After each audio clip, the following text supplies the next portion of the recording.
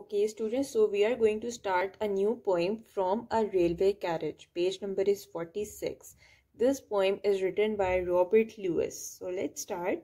Faster than ferries, faster than witches, bridges and houses, hedges and ditches, and charging along like troops in a battle. What are troops? They are the group of soldiers, sipahi jinko kehte hain.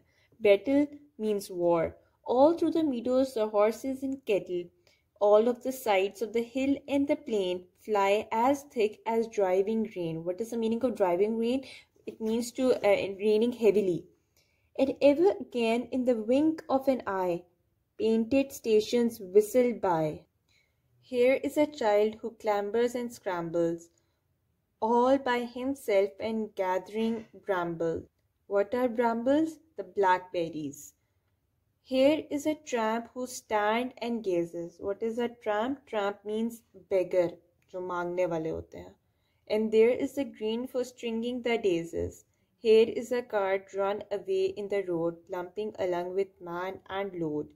And there is a hill and there a river, each a glimpse and gone forever.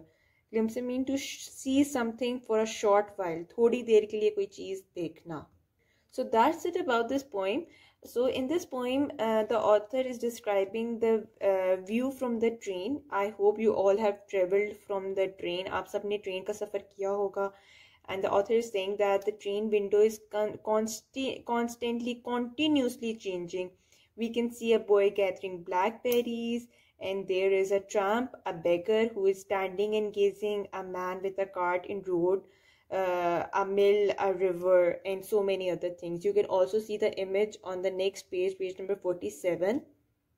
The poet is also describing that again and again, in very short moment, the train was crossing the station with a whistle, and from the window he can see the buildings, train stations, and painted pictures. I hope whenever you have traveled from train, अगर आप लाहौर का सफ़र कर रहे हैं, कराची का सफ़र कर रहे हैं, तो you see many things on the way.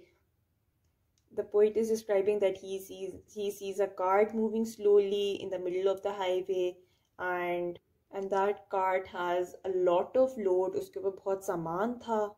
So the poet has presented the natural scene which are seen from the train's window. So that's it about this chapter. Now what is your homework? You have to write these words in your neat copies. You have to write the words meaning in your neat copies. Write chapter's name, write words meaning at the top, and start doing these words meaning in your neat copies. All right?